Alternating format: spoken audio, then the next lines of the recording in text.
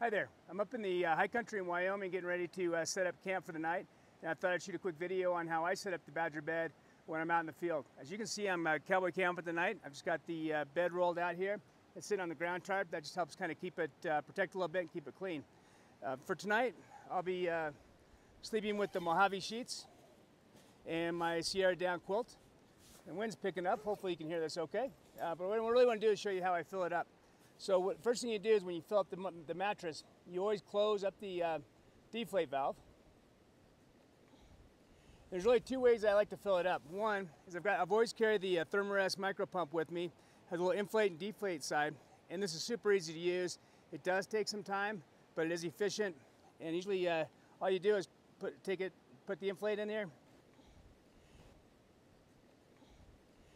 snap it on the valve, turn it on. Usually takes about 5 to 10 minutes, and then you can come back and your mattress will be all set up. The other way I like to use, especially when I have my vehicle like I do today, is I just have an inexpensive air pump, and with this I just simply put it on here, line it up. There's no connection to it, and I just power it up, and it just fills up in no time. I generally overinflate it. And I overinflate it. There we go, it's all full. So that's actually, you can see, it's really, really quick.